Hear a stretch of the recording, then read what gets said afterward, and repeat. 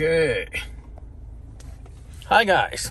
As you can see, I'm updating my navigation software on the RT6 radio. That doesn't mean I got rid of a Peugeot logo problem that's still on the radio.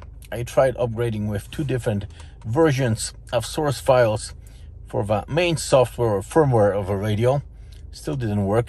I suspect you need to set everything via MIRASCRIPT. I tried looking for the configuration files on that pen drive, and there were logos of both Citroen and Peugeot. So I suspect the software is universal. It's just a question of then adjusting all the settings. And the problem wouldn't be just the logo, but all these buttons here on the radio, on the steering wheel, they got mapped differently. Because you know how those buttons works nowadays. It's not that they're hardwired to the radio. There's like a processor built into the buttons, and there's the CAN network. There are like 3 wires running around the car.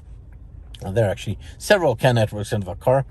But let's just assume there's this network cable, and then when you press a button like this, it just sends a signal over the network saying this is button ABCD something something something, and it just sends it out into the space. And an appropriate receiver monitors that CAN network, and when it discovers that signal, it says, oh, button ABCD something something something has been pressed, I need to do this and this. So with Citroen, these are mapped differently, so I need to adjust that. Let's just take a look here, and I believe it'll be the same as in the morning. I tried loading this on the way to work, and this bar got to the end, and then something like 15-20 minutes later, it was still stuck at the end. Nothing was happening. So I believe the Polish map should be here, because I also loaded, well, I'll show you. Maybe we'll try to do like this. Map management. I loaded earlier Middle Europe, which should be logical for Poland, but it wasn't here. I loaded Southern Eastern Europe. So Poland wasn't also here. There was like Croatia and countries like that. And I have Scandinavia. Well, Scandinavia is obviously not Poland, but I thought that I'll try to see if that upgrade is corrupted, and that's why I didn't want to load. Or is there something wrong with our radio? I'll just go back to the upgrading.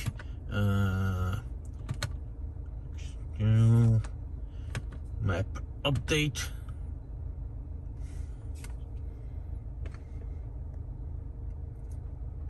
Okay, so this is continuing. So once this was stuck, I thought I'll try something else. I thought Scandinavia, it's only woodlands, there's almost no roads, it'll be quick. It wasn't quick. 25, maybe 30 minutes. But at the end, it went through, and it looked like this. So as you see, after completion, it displays an appropriate message. Was here. It'll probably be like an hour more. I believe this bar, status bar, just moves quicker than the actual file uploading.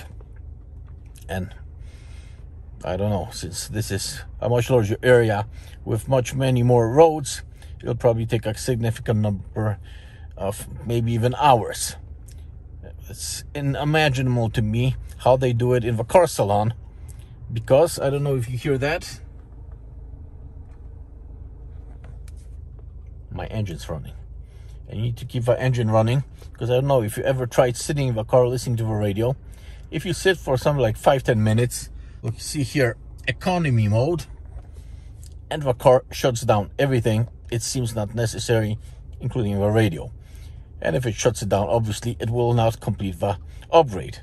So with something like, I don't know, it's 10 maps that need to be loaded, assuming even half an hour per map, it's quite a significant time.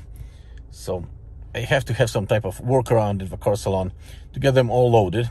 Nevertheless, engine running or not, still a tremendous amount of time for something which should take maybe, I don't know, half an hour, 40 minutes to load those 5 gigabytes of data. I don't know, it's so slow. Probably the USB interface is very old, maybe 1.1, and that's why the data transfer is so long. Well, nevertheless, I'll wait, see if this completes. In the meantime, I'll include some description underneath, which you can read how you can download the maps, and then how you can overcome the DRM protection. Well, it's somewhat illegal to load the maps, normally you need to pay for them, but I assume that if your SD card failed and you're loading the same map version which you had before, you should be totally entitled to do it. Obviously, it's not your fault that the SD card failed because of the poor radio design. So that's it for today. Be sure to like, share, subscribe, and see you again soon.